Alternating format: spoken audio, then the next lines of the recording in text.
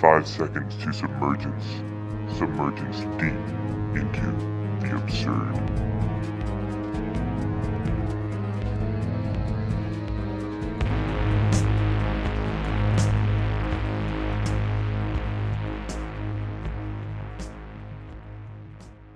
A friend once asked me, Greg, why do you think there is universal beauty?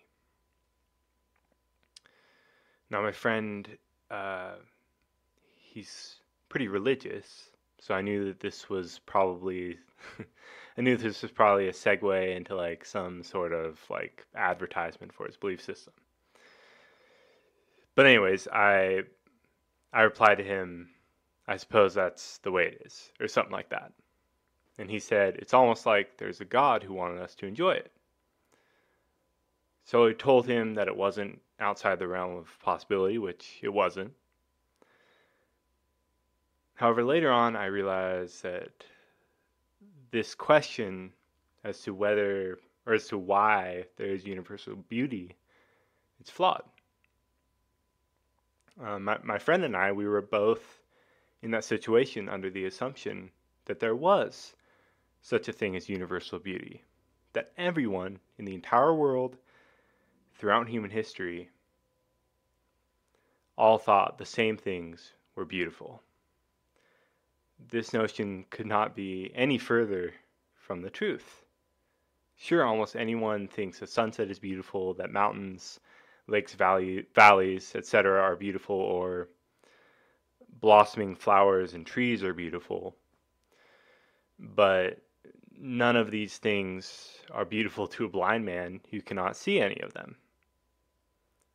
Similarly, these things may not even be beautiful to people who can see them.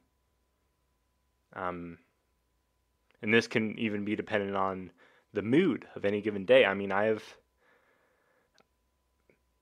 been out on a beautiful day, like in the sun.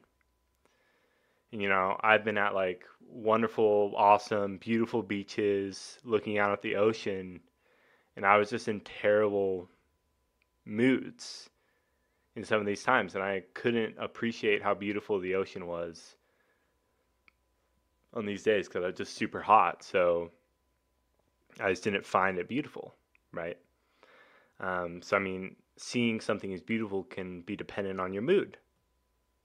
Something as ever changing as the mood. And I mean, an ugly child will be the most precious and beautiful thing to its parents. A song I think is beautiful may be like ear piercing to you. And a beautiful lightning storm may just send a Vietnam veteran into a state of frantic PTSD. Beauty is not, by any means, universal. But what is beauty? To me, beauty is, for the most part, a feeling. It is a feeling of awe, wonder, and reverence. And it's brought on by the input of specific sensory information in one's surroundings. Even some of my thoughts, I think, are beautiful. I'll even hear someone tell me something, and I'll think it's beautiful. Something that I thought of. In some lights, I could see a shovel on the side of a shed as beautiful in some days. Because these things, they kind of inflict this really magical feeling of wonder into us, or awe, or greatness. And we see certain things, or hear certain things, smell some things, and our mind just explodes. And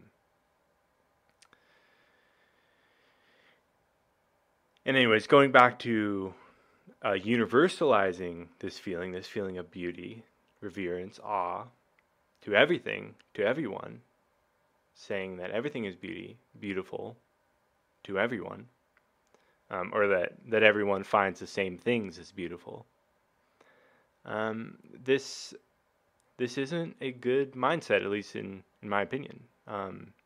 We have seen that the universalization of feelings and certain other transitory mental phenomena can lead to drastic disregard of individuals.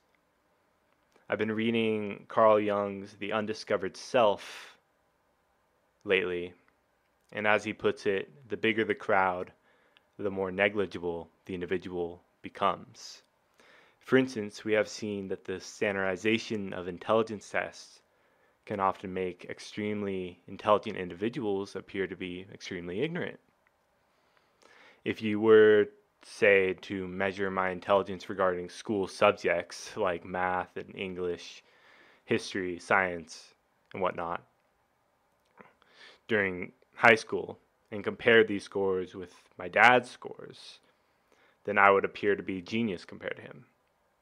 But if we were to be both tasked with digging a perfect ditch to place a pool in a backyard, I would not even know where to begin. My dad is a genius when it comes to landscaping, and this genius actually allows his family to live. Yet somehow the school system values my ability to find the derivative of 2x to the 8th minus 4 far more valuable than his ability to allow people to build anything on any land. Our intelligence is not a universal thing. People have different kinds of intelligences. People are smart in different areas. We know different things. A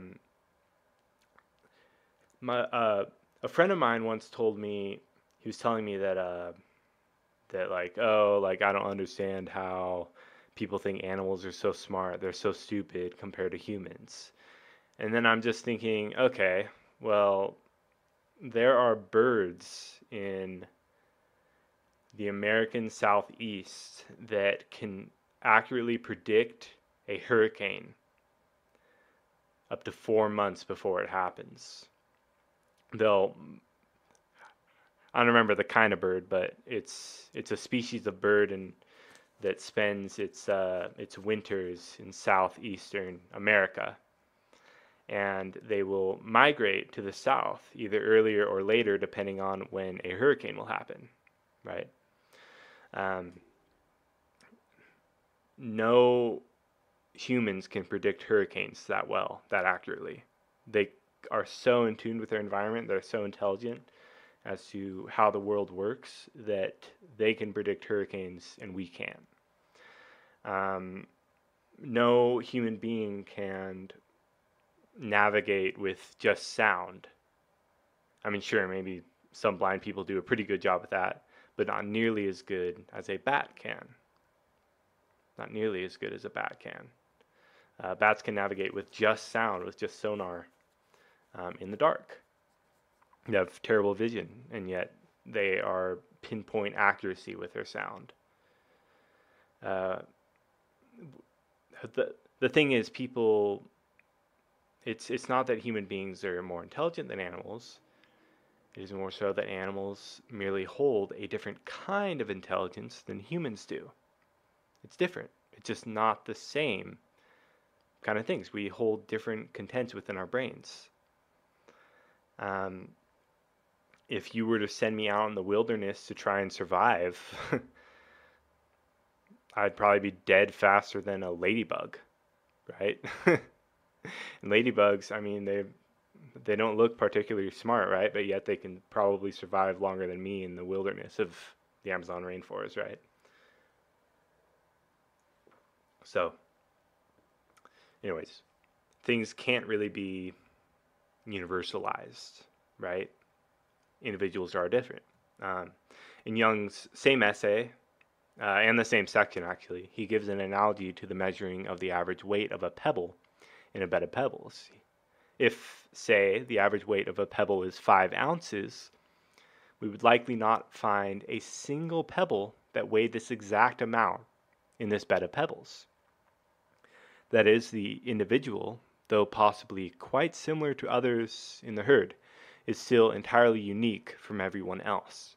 This uniqueness contributes to their determination as to whether or not something is beautiful. right? Me being a unique person, I might find certain songs beautiful, while um, other people might find these same songs ugly.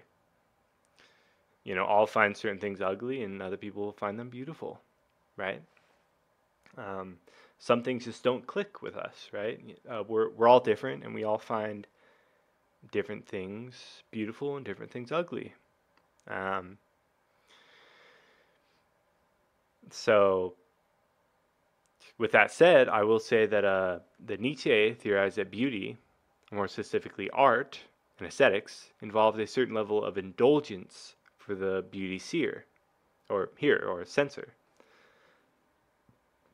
That is, we consume and indulge beauty as if it is a drug, food, or beverage. Aesthetics and all those things deemed as beautiful to the individual give that individual a feeling of pleasure.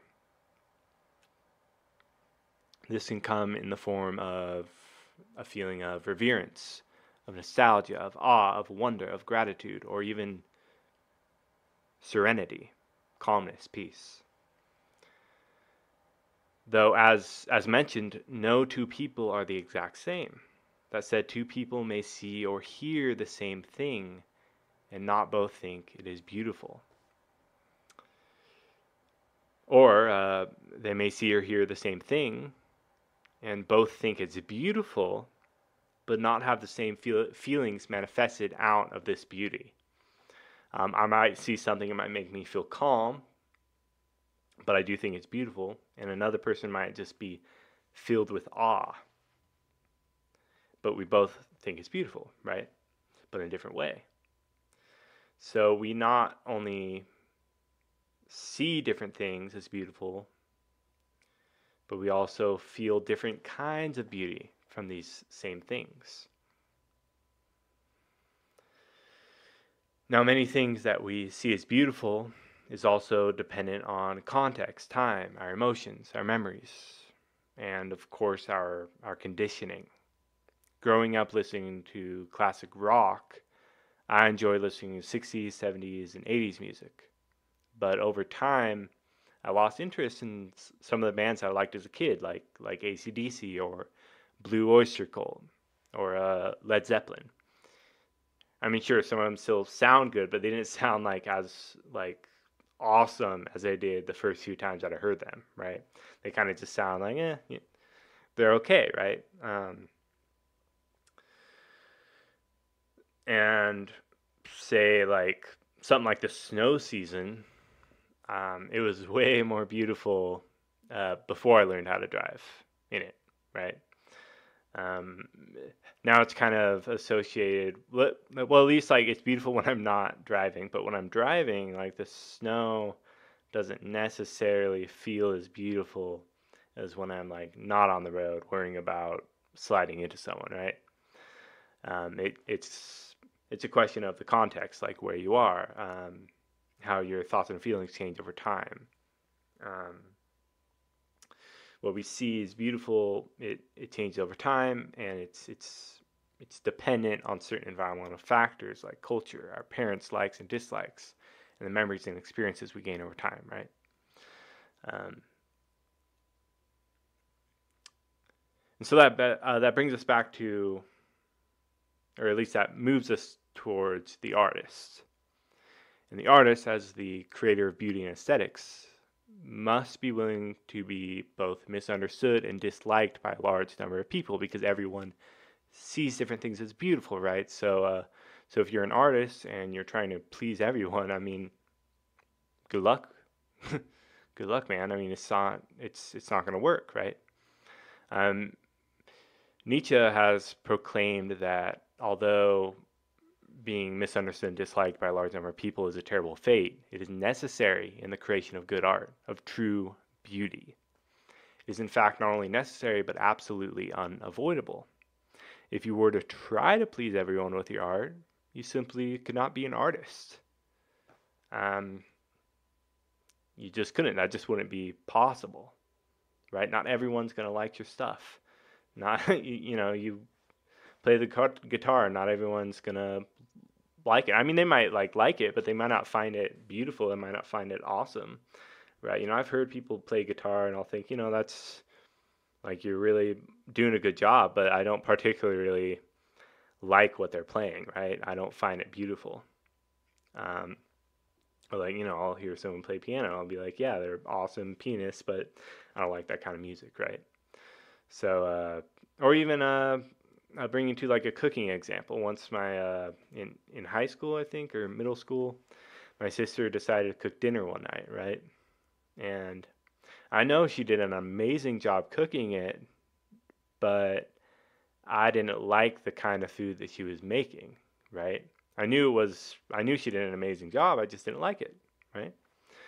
Um, and that's the thing. You can do an amazing job. You can be a good artist, but not everyone has to like your art. You know, some people will like it, some people won't. Um, with that said, it's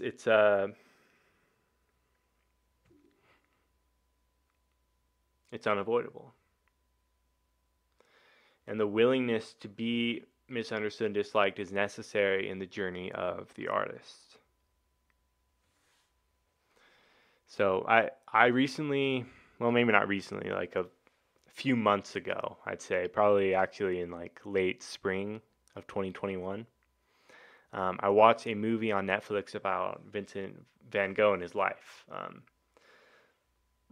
Kind of his life in his later years when he started being an artist. It was called At Eternity's Gate. This movie did an amazing job at portraying the pain and suffering that an amazing artist like Vincent van Gogh must be willing to endure in order to be an artist. The movie shows that almost no one thought Van Gogh was a good artist, and barely any of his paintings sold while he was alive, or at least not for much money at all. Regardless, Van Gogh continued to paint despite what anyone said. That is, despite countless people telling him he was a terrible artist and that no one would buy or enjoy his art, he just kept painting. As you know, Van Gogh is now one of the most famous artists who's ever lived. Or like more specifically, one of the most famous painters who's ever lived. And his art, it's loved and praised by billions around the world. It is amazing. It was simply not considered beautiful in his time period, right?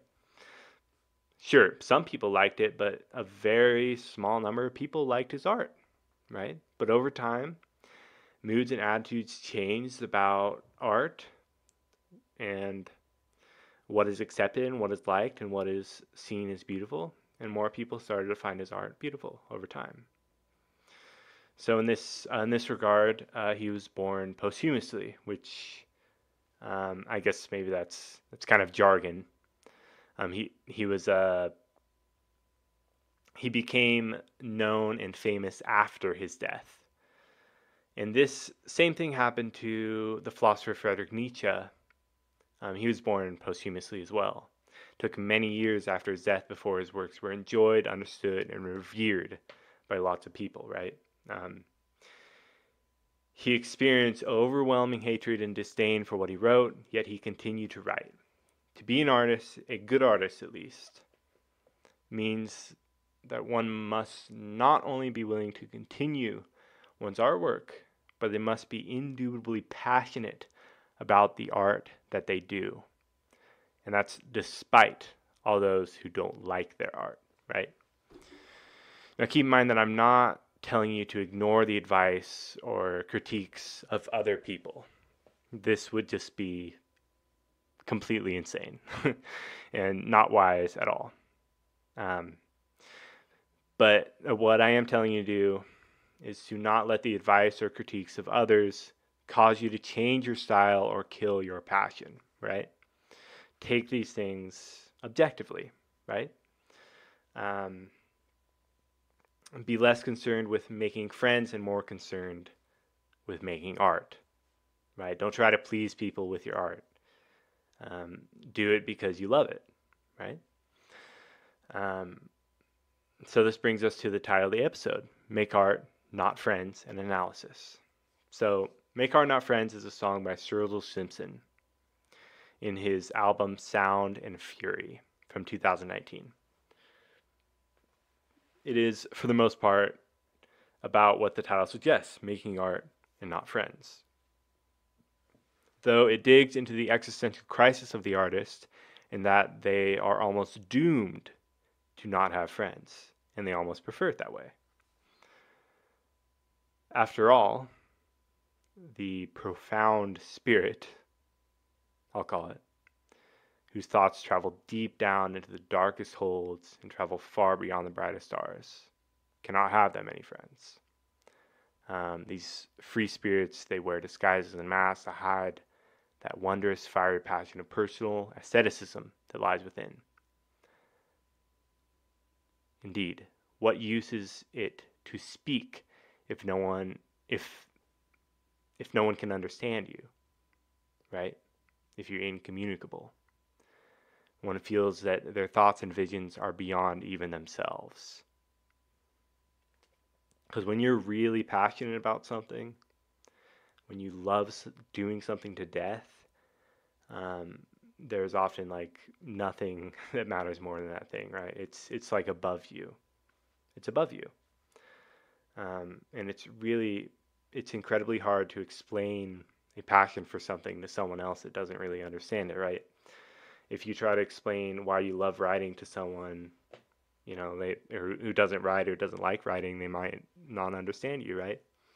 Or if you think something is true and you tell someone that you think it's true, they might not understand. And for one, you might even agree, but you're just not speaking the same language. You might be speaking the same language, but you just might not be understanding each other, right? This is kind of an argument that is brought up in Kierkegaard's Fear and Trembling, which is about the biblical sacrifice of Isaac at the hands of Abraham. Abraham essentially lies to Isaac about why he is sacrificing him, or like why he is bringing him to the hill to sacrifice him, or like that he is even going to sacrifice him, right? And he does this because he knows that he just wouldn't understand, right? That when your motives kind of come from something that is kind of feels to be beyond even yourself, it's really hard to understand why you're motivated by this thing, or like why it makes sense, or why it feels to be true to you.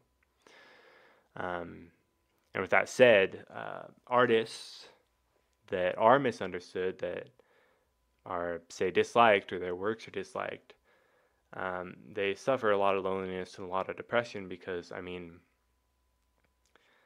like, they won't stop doing their art because they love it so much. Like, regardless of people not understanding them, or regardless of people disliking what they do, they keep going because their art feels to be above them. It feels to be something beyond them, right? It feels to be something that they're just so extremely passionate about that they can't stop. These artists, these lonely artists, they must suffer, or they will at least, are doomed to suffer great disliking, misunderstanding. If they are to fuel, burn, and exhaust the fire of passion that lies within them. And with that said, the tragedy and the dilemma of the artist, it's to be lonely from time to time, right? It's to experience these bouts of loneliness, or to feel misunderstood, or feel kind of worthless at times, because they're going to keep doing themselves, right? And they're not going to give up. Anyways, without further ado, here's my analysis on Sturgill Simpson's Make Art, Not Friends. First, I'm going to read through just the whole lyrics, just because might as well. I would recommend either listening to the song beforehand and kind of getting kind of working out your own thoughts on everything before you hear mine, just because I don't want to kind of push into your head that like what I'm saying is correct, or that what I'm saying is the only way to think about this, right? Um, I would listen to it first and then kind of make your own analysis on it, and then come back to the episode and get going. But anyways, let's get right into it. Looking out the window at a world on fire, flames see the end is near. Seen all the sights, tired of the lights, so you can let me off right here. This town's getting crowded, truth's been shrouded. Think it's time to change up the sound. Yeah, the wheels keep turning, the flames get higher. Another cycle rolls around. Face in the mirrors, all skin and bone, bloodshot eyes and a heart of stone. Never again, I'd rather be alone. Think I'm gonna just stay home and make art, not friends. I love saying no to all the yes men, just to see the look on their face. I love how everybody knows what's best, but nobody knows their place. Sucker every second, stack 'em up to the sky. For every winner, there's 100 that die. So you get yours, stay out of mine. Here's to the memories. Where do I sign? Face in the mirrors, all skin and bone, bloodshot eyes and a heart of stone. Never again, I'd rather be alone. Think I'm gonna just stay home and make art, not friends. Oh, it's getting hard to find a good friend, so close the door behind you. Falling when more come in. Nobody writes, nobody calls, nobody bother, 'cause I'm over it all. Face in the mirrors, all skin and bone, bloodshot eyes and a heart of stone. Never again, I'd rather be alone. Think I'm gonna just stay home and make art, not friends. I will now go stanza by stanza, and I'll describe, at least in my point of view, the meaning of the lyrics. Okay.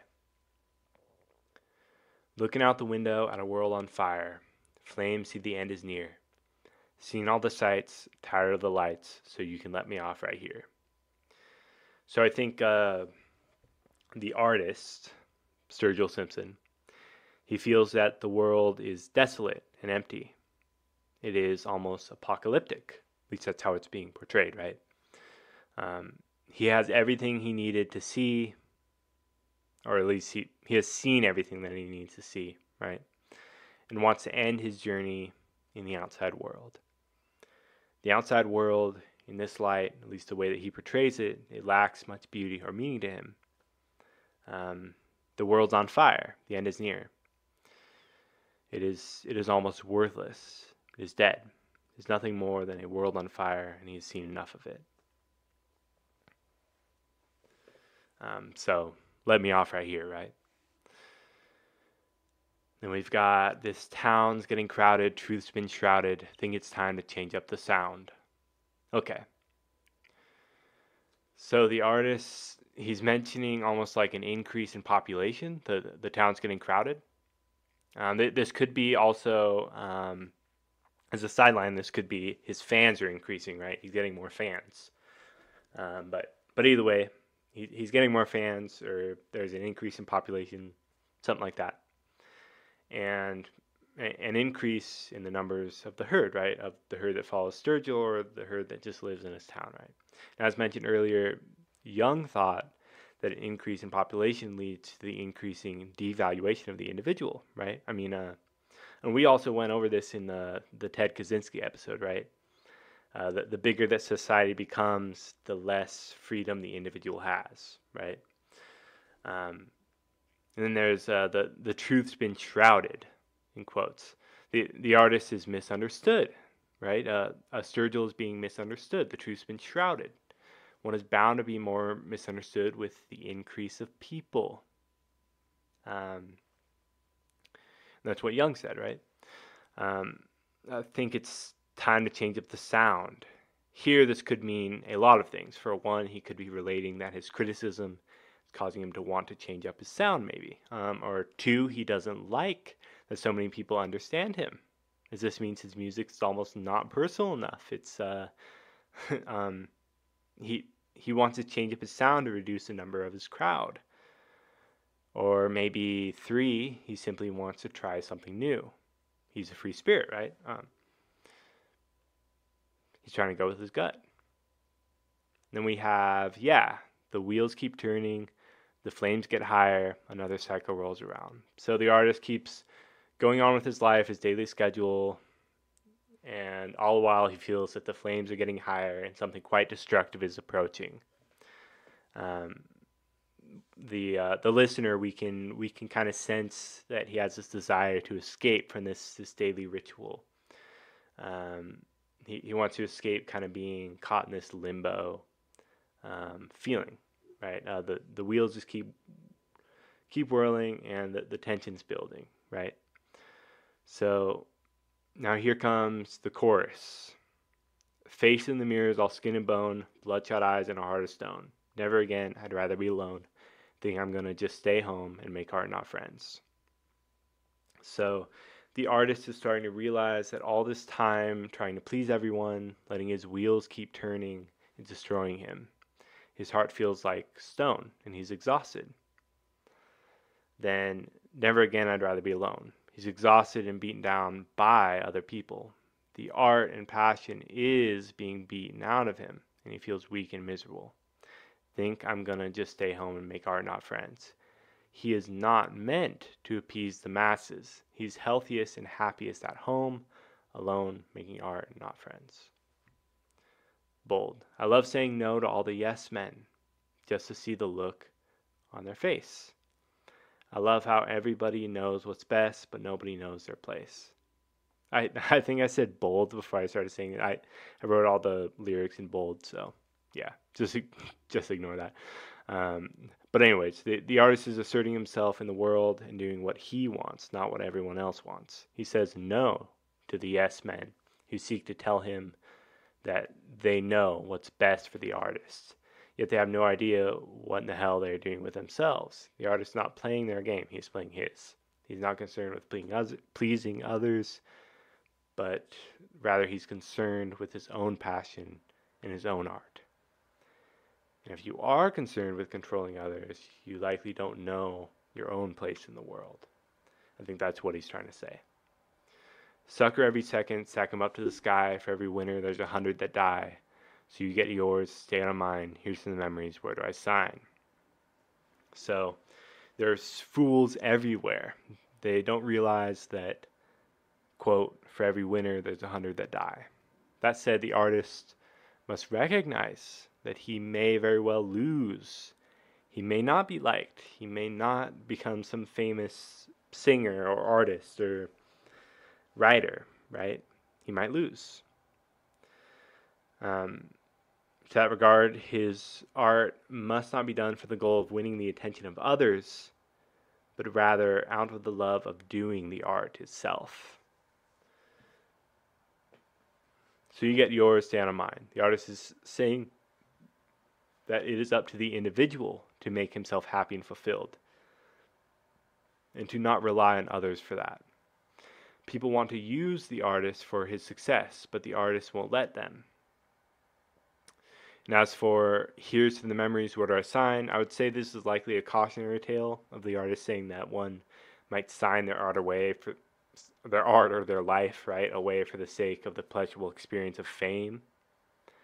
Or maybe he's signing an autograph. I cannot be so sure. I'd leave a comment on YouTube, or I'll probably post like a Spotify question, and then if you have any thoughts on this lyric, just send them in. Okay, so we come back to the chorus next with the face in the mirror, all skin and bone, etc. I'm just going to move on to the next stanza, and then I'm going to go back to that chorus in the end. Oh, it's hard. Oh, it's getting hard to find a good friend, so close the door behind you, falling when more come in. Nobody writes, nobody calls, nobody bother come over at all. So the artist finds it getting hard to find a good friend. For the not well-known artists, this could be attributed to their feelings of being misunderstood and their art disliked. But for the context of this song, it could also be attributed to everyone trying to use Sturgill for gaining their own success, right? Either way, Sturgill feels lonely and it's difficult to connect with anyone. He goes into solitude. And still, no one writes or calls. But again, he doesn't care because he's over it all, right? So the chorus, which I will read again, puts a nice bow on this. Face in the mirror is all skin and bone, bloodshot eyes and a heart of stone. Never again, I'd rather be alone. Think I'm gonna just stay home and make art, not friends. He'd rather be alone making art than dealing with all those people who don't understand him, care about him, or even want to understand or care about him. These people, they kind of deter him, right? They subtract from his artistic experience, right? Because they're all trying to get at him, right?